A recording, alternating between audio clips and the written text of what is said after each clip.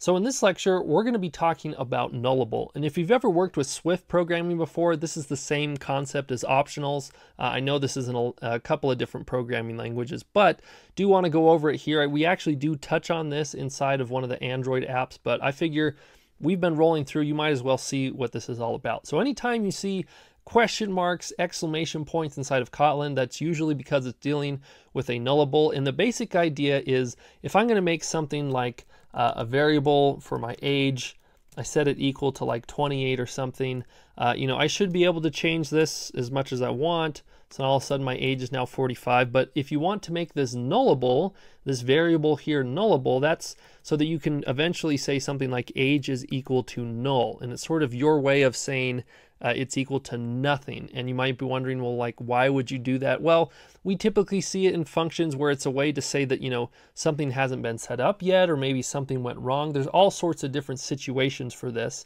But in order to make something nullable, for example, because this variable, this is a int variable, if I wanted to make it a nullable int variable, I have to specify here that this is of type int, and then just simply put a question mark after it. And then all of a sudden this code becomes valid where I can say, okay, age is now equal to null, and I can sort of move on from there. All right. So you can make any type that you want nullable. In fact, if we had made like our dog class, for example, and we go ahead and create a dog object, var my dog, I could specify that I want this to be a dog nullable, so that when I create a new dog object, at some point, if I want to say, you know what, dog, you are no longer existing, I can set it equal to null. That's totally valid. Okay. So you might be wondering, okay, well, how is this going to affect my code? Like, what do I need to know in order to work through this? Well, something to note here is, let's say, for example, you want to turn something unnullable.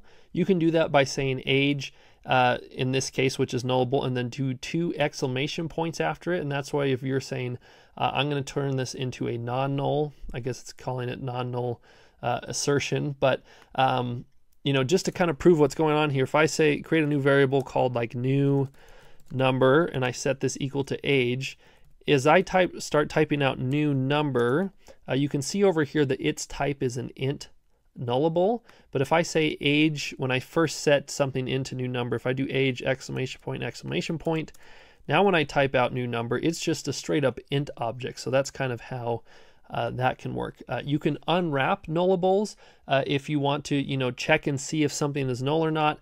Probably the most typical way to do something like this is you say, all right, if in parentheses age is not equal to null, then you can go ahead and in parentheses write some code. And it's in this situation that you're then safe to say something, like age exclamation point, because now you know for sure, okay, this thing is not equal to null. So when I put the 2 exclamation points there, I know for sure that there's an actual number inside of there and it's not equal to null. Okay, so those are the basics. What I'm going to do for you is just provide a very simple challenge. I really think you're going to want to see what nulls and nullable stuff looks like in the quote-unquote wild as you program, as we work through our different projects. One example that I guess I'll show you before a challenge here is, let's say I make a dictionary or a map. I keep referring to it as a dictionary, but let's say, the variable dogs map, and I'm going to set this equal to map of, and I'll provide something like, Fido to, and then do the age. This is kind of an example we had earlier, right? So let's say I try and pull something out of this dogs map, but I give it a key that doesn't exist. Like I just try to pass in something like ABC.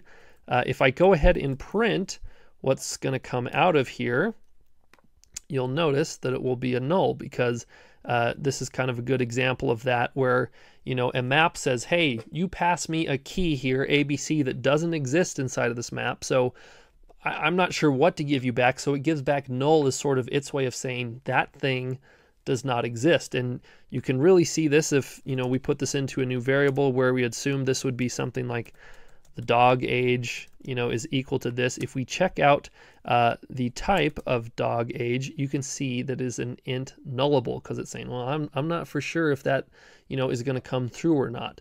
So that's kind of one, I guess, more concrete example that you can look to for that. So my challenge for you here is I want you to make, very simply, a string nullable. That's it. Just want to make sure you know what the syntax is and can move forward. So go ahead and do that now. Okay, so hopefully that went well.